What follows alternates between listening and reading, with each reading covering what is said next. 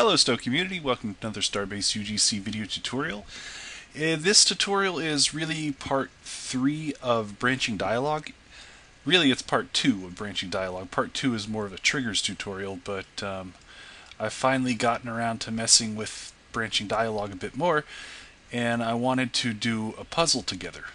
It's a pretty neat trick. It's something that many of you probably have already figured out, but I wanted to learn it after I played the mission Audacious Aground, and it was a really cool part of the mission because it was a puzzle where I walked up to a console and the console told me a clue, and that clue corresponded with the first number of a code.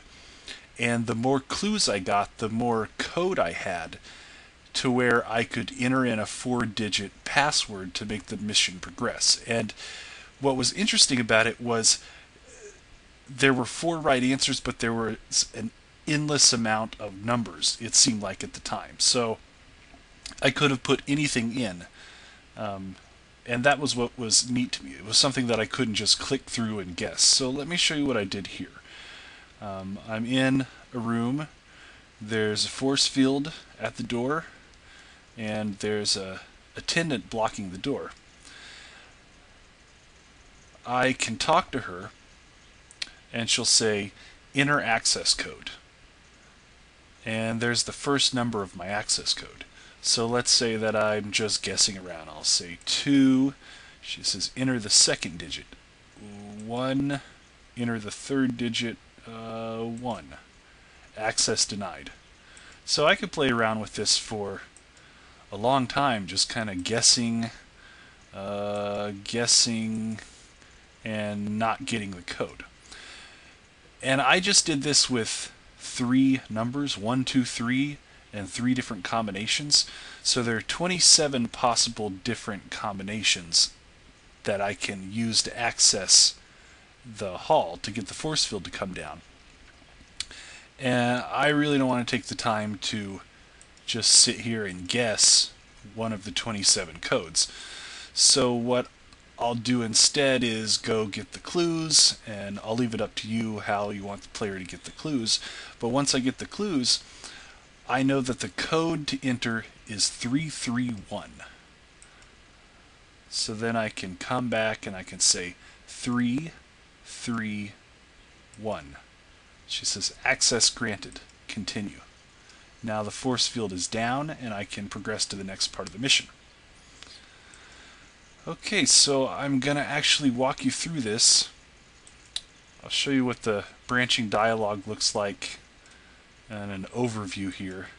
It's not going to make much sense until I really get into explaining what I did. I do want to explain a basic. Think about this as 2 branches, 2 big branches of a tree. And the one at the top is the first answer, the first question. So enter the first digit of the access code. Then there are 2 branches. If the player gets the first digit wrong, they enter into a different tree, or a different branch of the tree that's going to end in failure. It's going to end in this stop sign because they entered the wrong number. But if they get the first number right, then they're on a different branch where they can make another choice. If they get that one right, then they can make another choice and another choice. But if at any time they get something wrong, they get thrown to the fail branch. And let's just do this together, because I think it's a bit complicated, even though it's a little basic, but it will help if I walk you through it. So I'm going to go to the dialogue tab, and I'm going to delete the dialogue. I guess I have to do the story tab.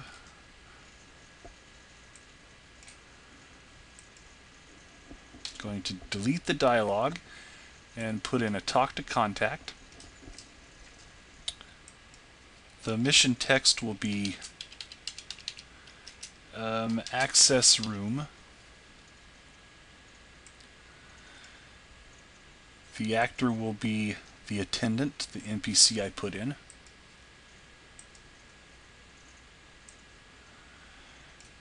And I'm going to change her around. versus what I did in the example. She's going to say enter the first digit. No, I'm going to change that. Do you wish to enter? And I'll just leave it to say continue. Let's go to the advanced dialog editor. Let's leave that one the same.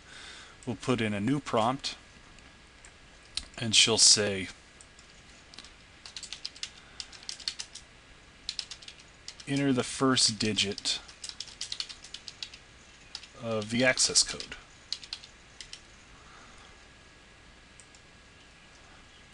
And I'll do 3 buttons. And the author of Audacious Aground, he did this with 10 buttons, which amazed me. He must have been messing around with this for hours. I'm going to keep it pretty simple, so we'll do 1.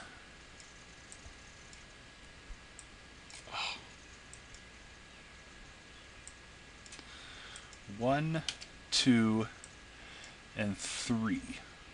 Okay, so I want the code to be 331, which means that if they hit 3, they'll proceed onto a good path, a good branch, in which they'll be asked to enter the second digit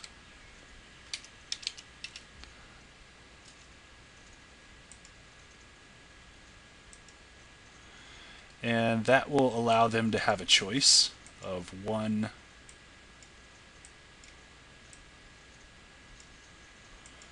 2, or 3.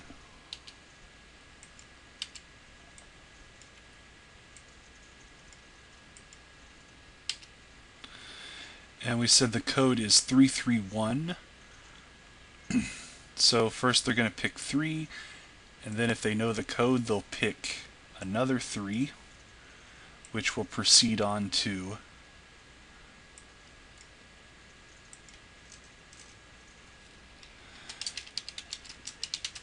enter the third digit.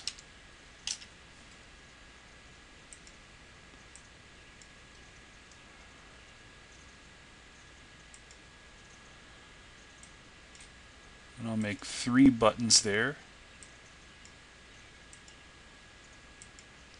1, 2,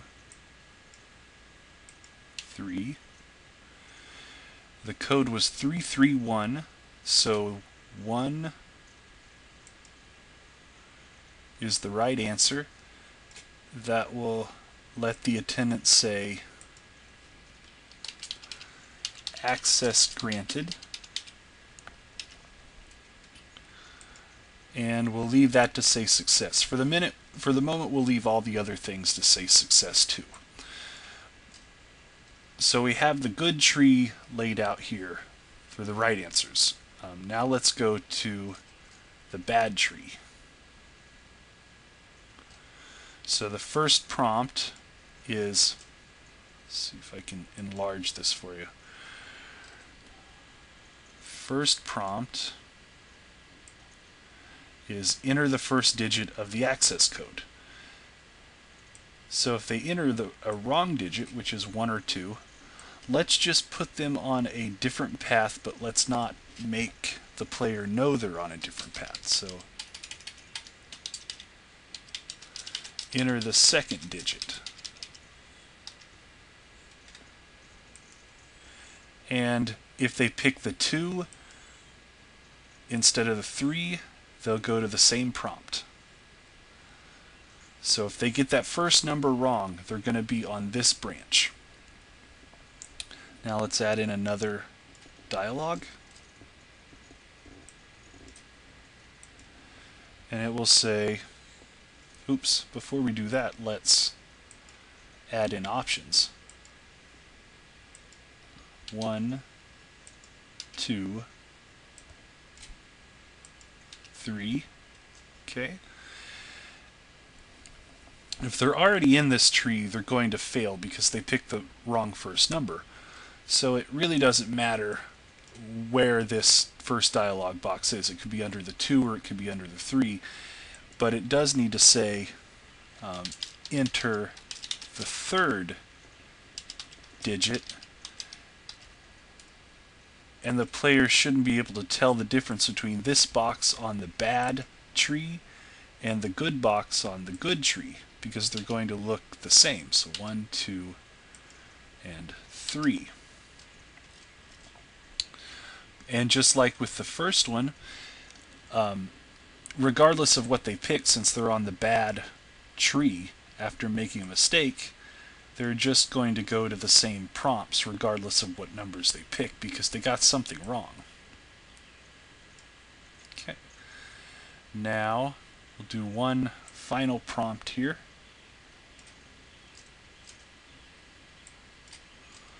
And she will say access denied. That will lead to failure. And just like before, all the other options on this bad tree will lead to failure.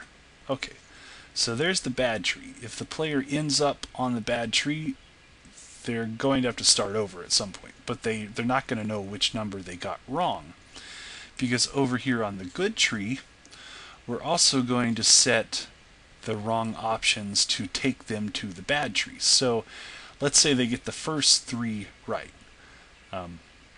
Well, if they don't pick the second 3, remember the code is 331. If they pick 31 or 32, then we're just going to send them right where the other ones send them, which is to this failed tree, which asks for the second digit or the third digit. And likewise, let's say they get the first 2 digits right. They go 3, 3, but then they don't know the third one, and they say 2, or they say 3. Well, then they're going to go to the same fail.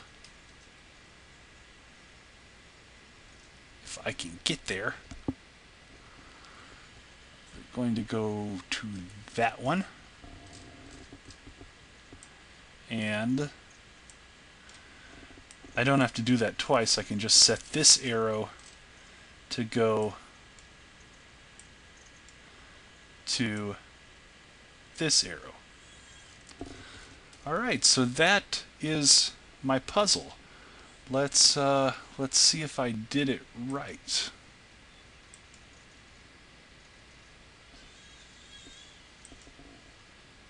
Oh, and the other thing that I did here was I put in the force field and the attendant, and the force field is set to become invisible if the objective complete is talk to contact. And if you don't know how to do that, please watch some of my triggers tutorials where that's explained. Okay, let's see if this works.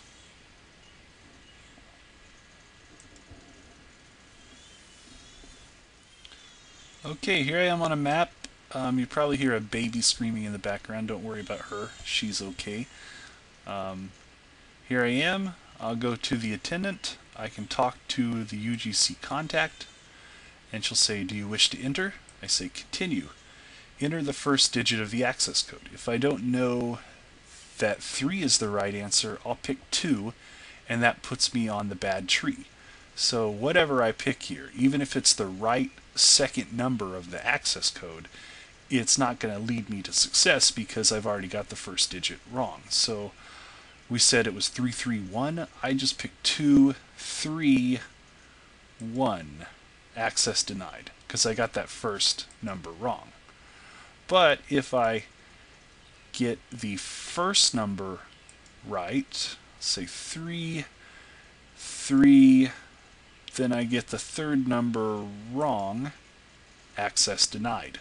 So I have to know the code out of the exact code out of 27 different combinations. And you know, if you have more than 3 options here and 3 digits, that's an even greater possibility of different codes. I just kept it at 3 to keep the tutorial simple. So do you wish to enter? I'll say 331. Access granted. There we go. And okay, the force field's still up. Oh, you know what? I think I forgot to set the force field to...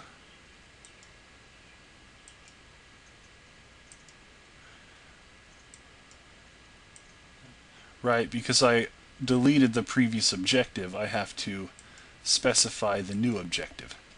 And that's access the room, which is my code name for talk to the contact. So once that's done, then the force field will disappear after I talk to the NPC contact.